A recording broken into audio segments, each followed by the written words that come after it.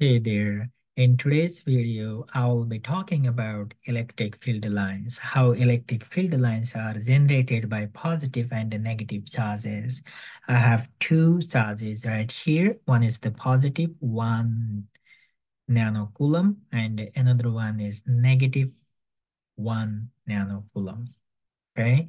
When I put this positive charge right here, it's not showing electric field right now. When I click on right here, it shows the electric field. Electric field lines are coming out from this positive charge and going into the negative. See here.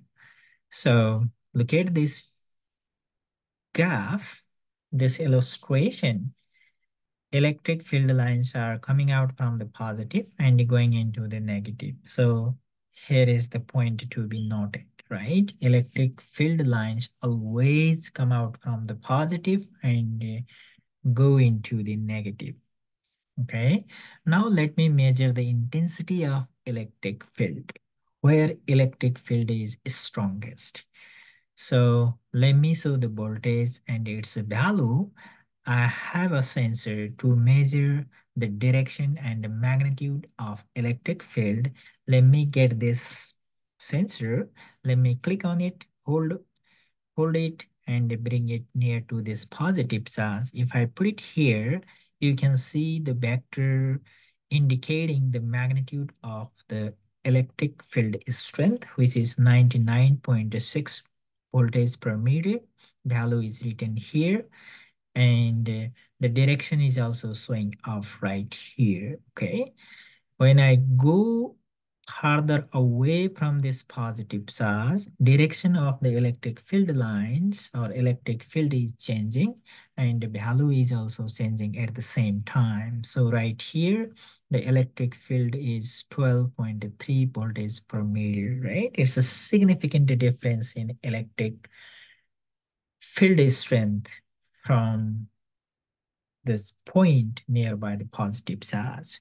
Let me check the electric field strength nearby negative charge. If I put this one right here nearby somewhere this negative charge, I'm getting about 127 voltage per meter, and direction is going into, right?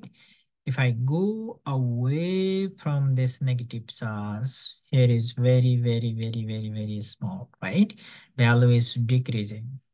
So it means if you go far away from the charge, then electric field strength will be reduced. It will be decreased, right? If you uh, go to near to the charge, electric field strength is going too high.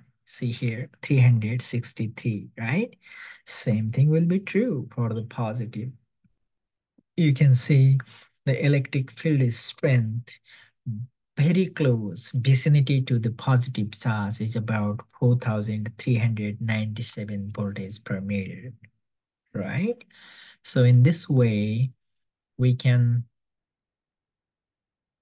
we know two things, right? Electric field lines are coming out from the positive charge and going into the negative. And electric field strength will be strongest near to the positive or negative charges. And as you move farther away from these positive and negative charges, electric field strength will be reduced. It will be decreased. That's why the electric field strength is inversely proportional to the distance, right? When distance is increased, electric field strength will be decreased. So we can also find the equipotential surfaces. So what is equipotential surface? The surface where potential is equal. When I measure by using this device, what will happen? It will show you the equipotential surface. The equipotential surface nearby this negative charge is negative value. And right here, you can see the positive value. So for example, if the value of the potential right here is, let's say 2, point something, right? Let me get another 2 point something. See here, it's almost like equipotential surface is somewhere, it's something like around, right? So I need 2.0, something like this. So this is equipotential surface. I hope you understand about electric field length, its directions, and strength of electric field. And last but not least, electric field lines never intersects with each other. That's what this figure is illustrating you.